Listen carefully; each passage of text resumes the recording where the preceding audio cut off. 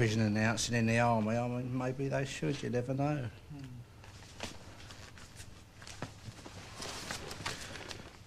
Well, now it's time for tonight's lecture, and we go over to the Attenborough Museum to join David's science. An ordinary saucer of rancid milk. A perfectly ordinary, everyday saucer of rancid milk. And yet, this quite ordinary saucer of perfectly unexceptional, everyday, ordinary, rancid milk may provide the key, albeit quite accidentally, to one of the great scientific questions still left unanswered. Is life, as we know it, possible on James Burke?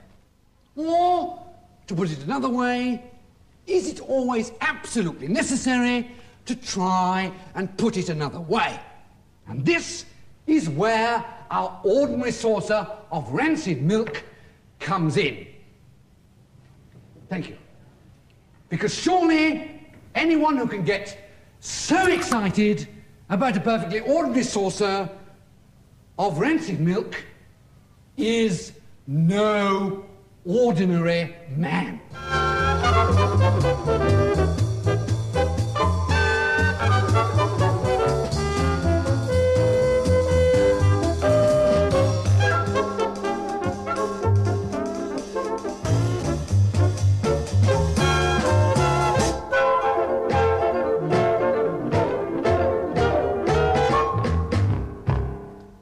Good evening and hello again. A perfectly ordinary looking chair. Or is it? Yes, it is, and I'm going to sit on it. There, that's better. Tonight we're going to take a look at one of the oldest problems. Tonight we're going to take a look at one of the oldest problems on television, James Burke. And to that end, we've had to build, especially here in the studio, this larger-than-life-size mock-up of James Burke. And we're going to take a look at it to see just what makes the Burke tick. Well, I'm standing at the moment inside the James Burke mock-up. This is where James would keep, normally, most of his intestines. And I'm going to see if I can crawl through now, past his liver, and you can see that there's just enough room to crawl through and into the enormous stomach. A very impressive sight. A fascinating thought. Another fascinating thought is spoon bending. Just think what positive, crucial advantages this holds for science. Now, another fascinating subject is Uri Geller bending. And tonight we're going to look at a man in Harlesden who claims that he can bend or break Uri Geller without even touching him. Well, Mr. Fletcher, what is your special power? Well, I can, by exerting my willpower, cause Uri Geller to bend over great distances. Really?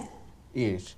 At the moment, he is in America, and I will just concentrate.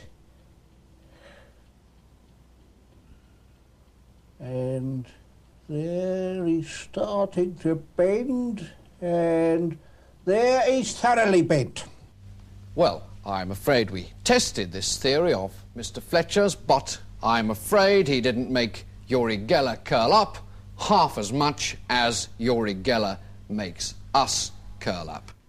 Hello? I wonder if there's any chance of getting out of here. I seem to be caught in his kidneys.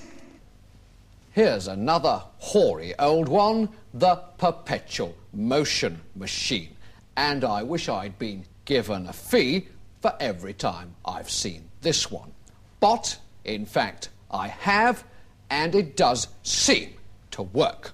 All you have to do is take one old adenoidal television presenter plus one old program, and you can make it run on and on and on forever. Strange, but it does seem to work, as you'll be able to see again and again and again on this programme. So, good night. Well, there you have it. On the one hand, a perfectly ordinary saucer of rancid milk, and on the other, a perfectly ordinary James Burke. Scientifically unlikely, sociologically disastrous, and yet statistically accurate. Well, next week I shall be in a box at the Natural History Museum, and so somebody else will be here to do the programme. So until then, good night.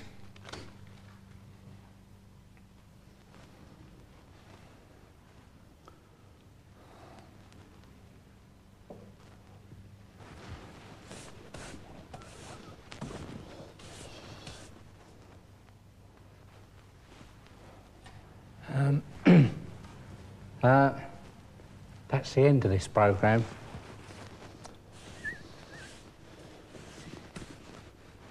Look, he's gone away now. It's the end of the programme. He's finished.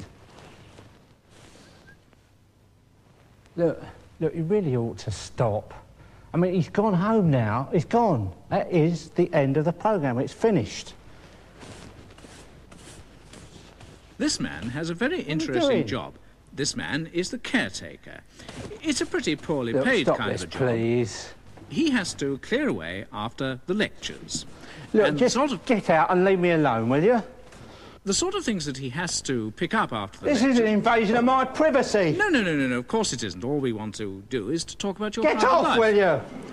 What makes this man so suspicious of answering questions on film? Look, please, just go away and leave me alone. The show is over. Can't you understand? Why is he so reluctant to answer a few simple questions about his way of life? I have finished. He's finished. The theatre, the lecture room is finished. It's all empty now. Will you please go away? It's the kind of It's suspiciousness... an absolute invasion of my privacy, as I've said before. And as I said before, my dear fellow, it's not an invasion of your privacy.